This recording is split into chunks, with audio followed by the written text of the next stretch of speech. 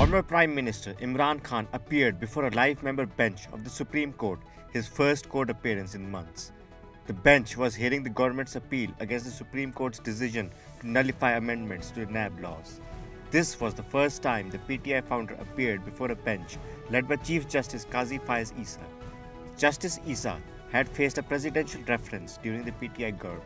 Imran Khan appeared via video link from Rawalpindi's Adiala jail, where he is currently being held.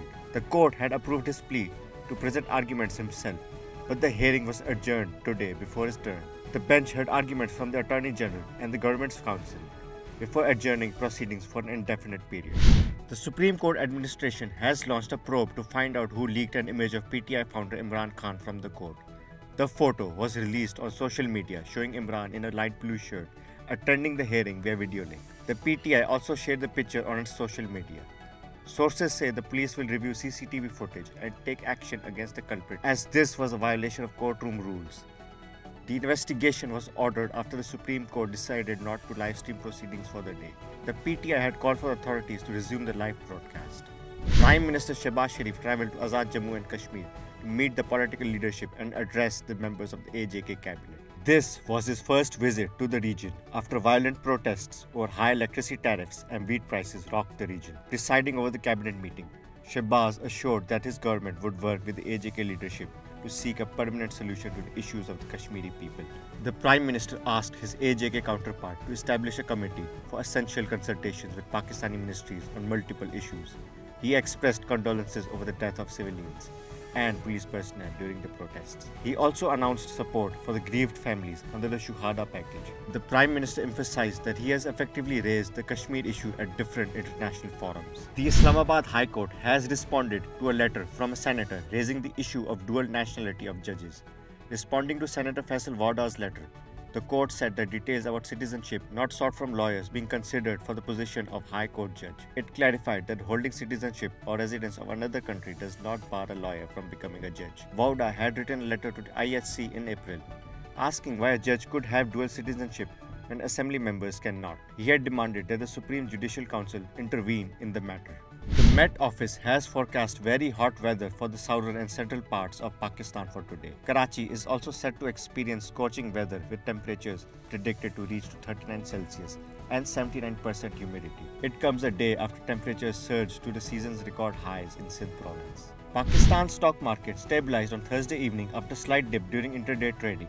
The benchmark 100 index closed the day at 74,930 points, gaining 266 points during the day after an earlier dip. The benchmark 100 index had reached an all-time high a day earlier. The government's push for privatization, the return of foreign investors, and other positive data on manufacturing output has fueled investor optimism.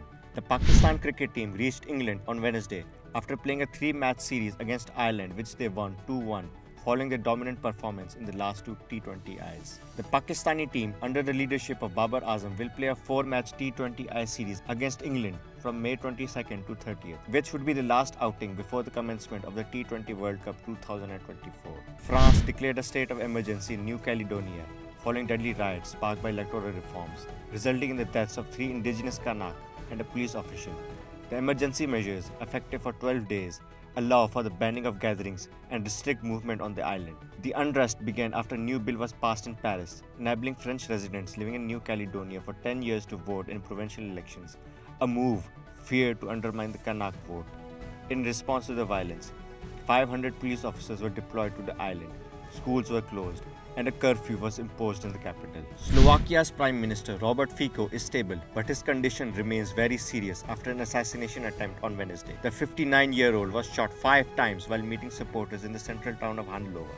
He underwent several hours of emergency surgery and was in critical condition. Deputy Prime Minister Robert Kalinak said Robert Fico is not out of danger yet. His condition stabilized after surgery, but his injuries are still complicated and serious. Slovak media reported that the alleged attacker, a 71-year-old writer, has been charged with attempted murder. The International Court of Justice is set to hear South Africa's call to stop Israel's invasion of Rafah, which it describes as a genocidal operation threatening the very survival of Palestinians. South Africa's top lawyers will argue that the ICJ should order an immediate ceasefire throughout Gaza, citing the court's previous ruling in January that Israel must prevent genocidal acts and enable humanitarian aid to Gaza. The ICJ earlier stopped short of ordering a ceasefire, and South Africa is arguing that the situation on the ground requires fresh action. The Rafah operation has displaced an additional 600,000 Palestinians, and South Africa claims that Israel's actions are themselves genocidal. South Africa is urging the ICJ to order Israel to stop its invasion of Rafah and elsewhere in Gaza, citing the overwhelming evidence of the harm caused to Palestinians that includes 35,000 fatalities caused by Israel.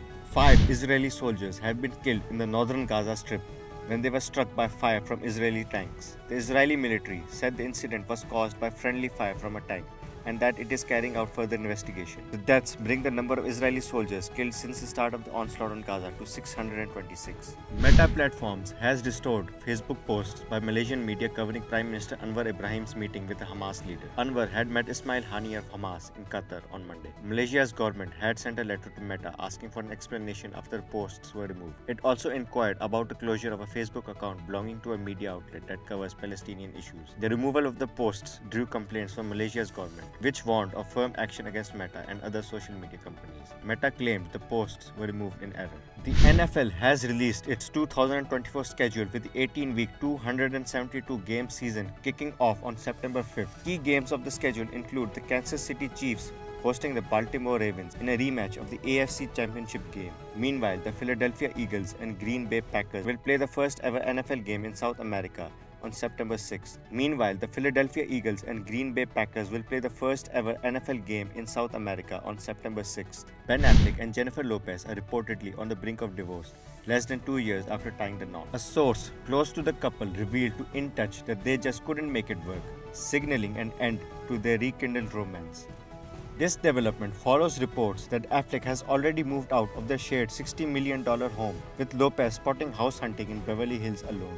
According to the insider, Affleck is now prioritizing his work and his kids as the couple faces the reality of selling their dream home, a property they spent 2 years searching for.